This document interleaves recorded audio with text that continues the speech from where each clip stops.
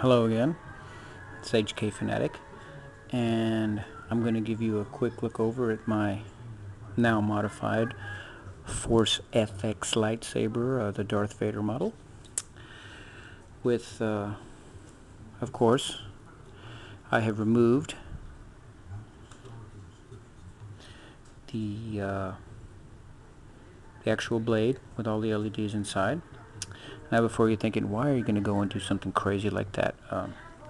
First of all, the way I did it, which requires a little soldering and just basic, wire savvy, which anyone can do with a soldering gun with a little practice.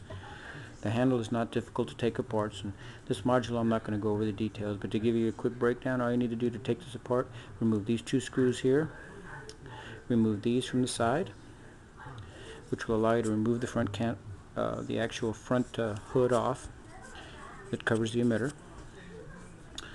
This screw here will allow you to remove the entire switch assembly.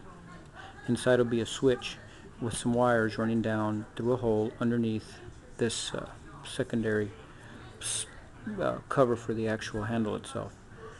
Now, you will either have to cut the wires to the switch, because there's two wires running to it, or remove the solder joints, which I did, which allowed me to, again, take it apart.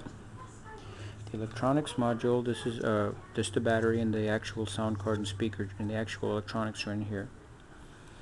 And of course the front of the LED section of the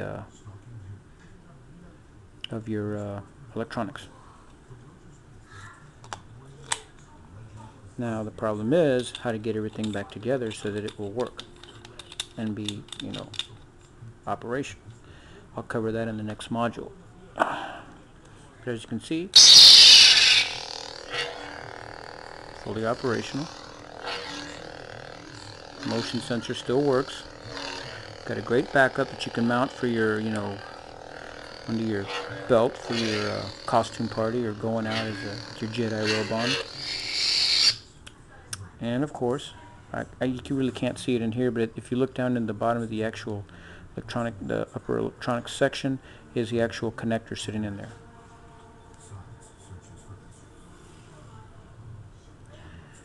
If I was going to reconnect it, all I would have to do is simply resolder the wires and tape them, and the unit would work just fine. I have two of them. That's the only reason I did it with this one, because I always wanted to have a good handheld. Well, for the first part of this is HK Fanatic, and until part 2.